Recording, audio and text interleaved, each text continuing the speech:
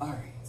Hi. Hi. So, today is our third coaching session. So, the last session I showed you how to use the quizzes tool. We went over our checklist and we just watched your video for your lesson that you did using quizzes. This is called the improve session. Okay. So we had the identify, the learn, and now the improve session. So with that being said, what did you think about what you saw in the video? How do you think the lesson went? Overall, I think it went really well. I can see where, I mean, this is my first time using it with the kids, of course. So there are things I could definitely improve on, which I'm sure we'll get to. But yeah, I know that it could have been better, but it went well. Good. For the most part. Good. So you used it as a pretest because you were starting figurative language, so you just kind of wanted to get an idea of what your students knew. Yeah, because with our STARS books, whenever we pull those out, the kids are like, ooh, they get tired of seeing them. Right. So I thought this would be a great opportunity, and the STARS book only goes over a few parts of figurative language, and with this I could extend it to the other parts that we don't get to. Right. So that's what I used it for, so that I had a better range. So you got an even more detailed idea of what they know, which is great. Yeah. How did the students perform based on what you saw? So it turned out what I expected, but it's something that I needed to see. They of course knew things like simile and metaphor, didn't necessarily know oxymoron or idiom. So I know that those are things that I'm going to have to focus on now, but I also have the knowledge of the kids that do know those things already. So that was good that I was able to see that, and I can group them better based on that. Very good. So do you think overall you were able to kind of hit that goal? And we'll address this a little bit more later. But since we're kind of there, do you think you were able to hit your goal of getting a more accurate representation, quicker representation of what your students know? Yeah, and I feel like I definitely got more out of the kids this way because they're so competitive and they want to have fun. Yeah. That I was able to get that without that, that STARS book again. Yeah, it was different than like the regular paper pencil type of assessment. Yes. Typically, anytime I find that when you pull out a computer or you ask them to use their device or something, they're more likely to. It could literally be the same assessment, but if they're using a device for it, they're more engaged, like right off the bat, which is great. So I just wanted to go back over the checklist with you that we made, and just kind of look through it with me and let me know if there's anything that you think we need to change or tweak, or if you were going through the checklist before the lesson and anything that you're like, oh, maybe that needs to be reworded, that was kind of confusing. So we have your checklist for setting up the quizzes. So you log in, you're brought to your profile, then you can either choose to find your own quiz or make your own quiz. If you choose to create a quiz, click create a new question. You when you're at the little box where you're typing in your own questions, you simply type them in, you check which one is the correct answer, and then you assign the time length for how long you want it to appear on the screen, assign the grade level, save it. Was that pretty self-explanatory? Yeah. Okay. Oh yeah, especially if you use something like Kahoot before, it's similar. Okay, good. And then administering is just a little bit different. You choose either a live game or assign for homework. Then we suggested using the classic mode because it's more individualized. When you scroll down under settings, make sure you click on attempt. Check whether or not you want students to be allowed to see the correct answer after they answer, and that was kind of up to you if you wanted to do that. Check or uncheck shuffling the questions, which I think I told you before, I like doing that because if they happen to be next to someone and they glance over their screen, it's not the same. Their A may be different than their neighbor's A. Which I definitely did that. So and I didn't want them to see the answers, so Awesome. When you've checked or unchecked your setting options, click host game. Tell students to log in to joinmyquiz.com and have them enter the code for the specific game. Make sure students write their actual name because they might try to choose some random screen name. So just say that you know who is who. And then when all students are logged in, then you can start the assessment. Yep, it was so, good. Good, awesome.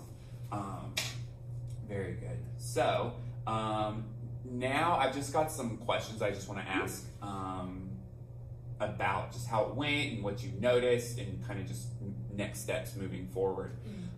So is there anything like important that you really want to talk about today related to the tool or the strategy, like anything? And if not, that's okay. No, not off the top of my head. Yeah. It went fairly well. Good, good. So what specifically went well? The kids enjoyed it. Luckily a lot of them had used it before, so it wasn't like it was this like glaringly new thing to them. So they were fairly good with it. Getting them to go outside of that, like, you know, make sure that you're not treating this like a Kahoot and actually get it right. That was one thing that they were fine with that. Good. So no, overall it went really well. They treated it like they should. So. Good, awesome. What did you learn from your end as a teacher? That we shouldn't be afraid to integrate technology with things like pre-tests or assessments. Sometimes when we think of like a test or a quiz or something, it has to be pencil paper. And I think that having these different options and know that they can be individualized and stuff, like, I mean, it's there to benefit us. So we might as well take advantage of it. So. Right, and it hopefully makes it easier, like from a grading perspective as well. Absolutely. What, if any, roadblocks did you run into, or have you run into any? No, the only roadblocks, of course, would be like kids trying to be jerkwads at first, and then you gotta take their name out or whatever to get them. They write like a goofy name or something. Yes. But once you bring it up again, they're good. Yeah, but good. Other than that, it was fine. What are you seeing that shows that this tool is successful? And we kind of touched on that a little bit earlier. Well, it was pretty easy to use. Yeah. The ease of access was great. And I think that the being able to see everything afterwards was super easy. Right. So it wasn't difficult to use at all, and it took no time to set up. Good. So. Good. Awesome. Is this a strategy that you want to stick with, like as it is? So using the tool, is this something that you might want to continue doing moving forward? Oh yeah. Good. Oh yeah, absolutely. Awesome. And you probably saw, if you were like messing around with the website, you probably saw all of the different built-in, already pre-made quizzes that are already there. Yeah, and of course, it's going to just keep being more. So right. Absolutely. Might as well add to and help out. So I'm assuming you don't want to choose a new strategy. Do you want to change the way we measure the progress towards the goal, which I think we kind of touched on that. That seems like you're good with how you're measuring that. That's fine. So we like our goal.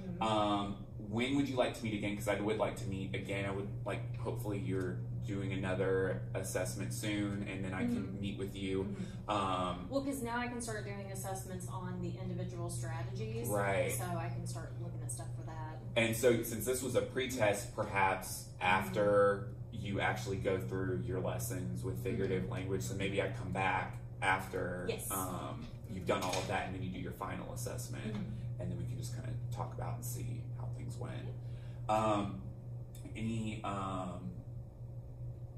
Let's see. Is there anywhere else I can help you, like in terms of helping you with the tool or anything before you tried again? Was there anything that was confusing? No, I'll probably mess around with it a little more before we have another meeting again, so I'll let you know if anything comes up. Gotcha. Before that, Gotcha. So you seem to like quizzes, which is great. Would you be interested in learning to use like a different tool to kind of build that toolbox of technology resources? Absolutely. Awesome. So I was wondering, what do you look for in a technology tool? Like, what do you hope for you that it accomplishes? Like as long as it's pretty easy to set up, quick for the most part, fun for the kids if at all possible. Yeah. So engaging, easy to troubleshoot issues. Yes. Because that's always something that if I have to like go to too many places to figure out the issue, that always throws me off. So I imagine for other people it's like that as well. So does quizzes seem to meet the criteria that you're looking for? Oh yeah. Good. So I think that we can continue to use quizzes. Mm-hmm. We can use it for because we've got how many? Do you know how many skills that you have after figurative language? Two more. That would be great. So we can kind of just see. We can just continue using it over the course of the next few strategies. See how it helps you. And then I can look forward and try to find, I've already got some, at the top of my head that I'm thinking of right now that you might be able to use. If not this year, then hopefully next year as well. But I'm excited that it seemed to work out for you.